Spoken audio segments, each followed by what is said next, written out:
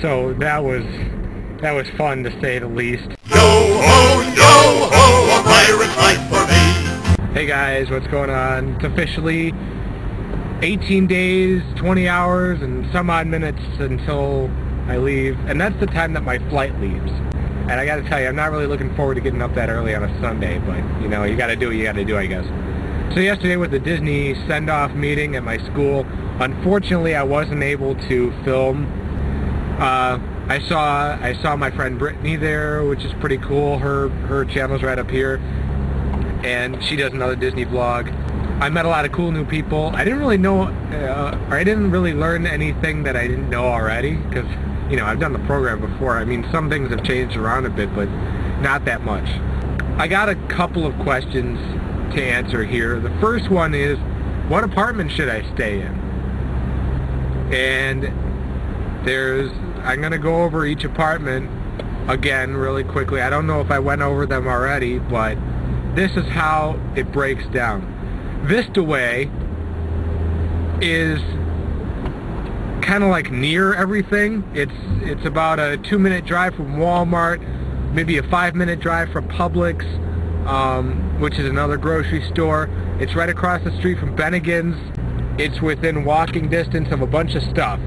However, the downside of that is that there's parties going on all the time, and maybe you're not seeing that as a downside, but it's loud, it's rowdy, it's the dirtiest apartments by far, and I speak from experience. And to me, the amount of downsides to Vista Way outweigh the number of good things about it. So, with that in mind, I'm going to move on to the Commons.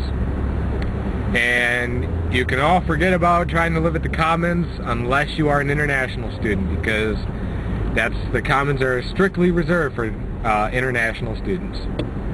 So, on to Chatham. Chatham is nice, cheaper than Patterson, more expensive than Vista Way. They're quiet. There are parties, but not as loud and not as many going on. The pool is a lot bigger than Vista Way's. However, it's not within a close walking distance of much.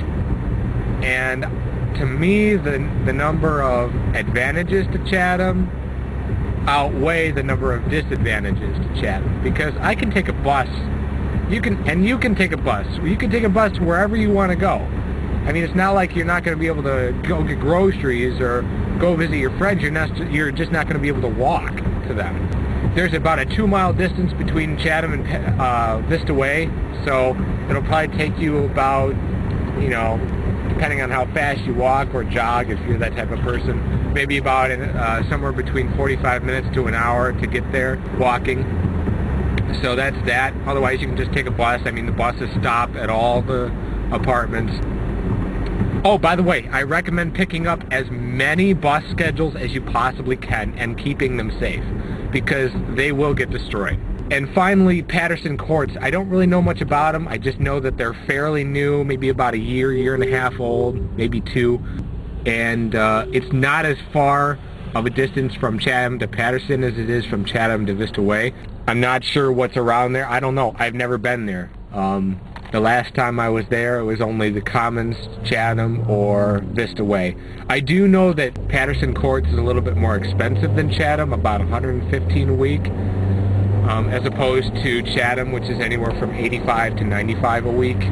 That's what I was told, and don't hold me to that fact, but that's just what I was told. So if you find something different, please let me know so I can update that accordingly. One other question that another person had was about the buses and where do they run. They obviously pick up at all 3 apartments. Let's see, they go to the grocery store, they go to the mall, they go to the parks, they go to the backstage areas where they drop cast members off for work, and they run very early till very late, so you won't get stranded. So you don't have to worry about that. If you don't bring a car, you won't get stranded at the parks or anything. If you do, you can just call. There's a number there's a number that you can call right underneath that bus stop sign, and you can call them and they will come and pick you up. So you have nothing to worry about. If you don't bring a car, don't worry. The only added benefit about a car is that it gives you more freedom. Yeah, I almost forgot.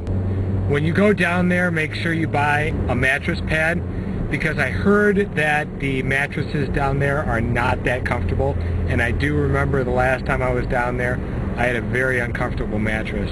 Not to mention that I was rooming with someone who snored, so I pretty much had to sleep on the couch. So that was fun, to say the least. And also make sure you buy possibly a new shower curtain, because you don't know how long that current one's been there. So just trying to give it to you guys straight. Hey guys, good morning. It's about 7:30 in the morning on Wednesday, May 5th. And I have to get up early to go to a doctor's appointment. I'm so tired right now. So I noticed that everyone was doing 5 things about themselves. And here's mine. So, number 1, I am a magician and a comedian. And I have been for 13 years now. Well, almost 14 years. Any of you like to laugh, and if any of you like magic, better yet, if any of you like both of those put together, just make sure you let me know and I'll be sure to perform some tricks for you. Number 2, I am deathly afraid of rice. Yes, the food rice.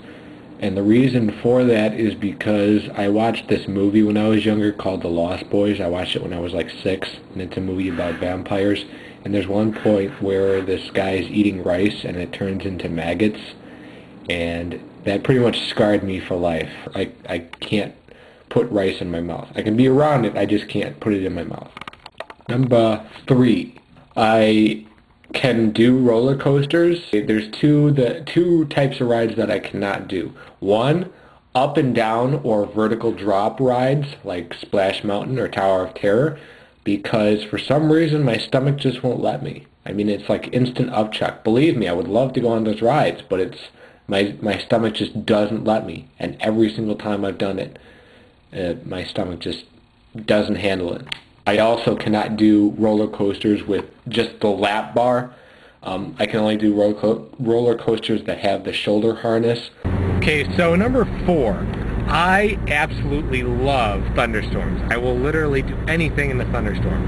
I will continue to ride the rides in the parks during a thunderstorm. Okay, so number 5, I absolutely love to drive. I don't know about any of you, but for some reason, I hate being the passenger. And I don't know why. Maybe it's just a fear of something. I really don't know, but I love driving more than I love just sitting there as a passenger riding. So yeah, there's my 5 random facts about me, and can't wait to hear your guys's. So see you guys on the next video. Yo ho, a pirate's life for me. We pillage, we plunder, we rifle and loot. Drink up, me hearties, yo ho. We kidnap and ravage and don't give a hoot. Drink up, me hearties, yo ho. Yo ho, a pirate's life.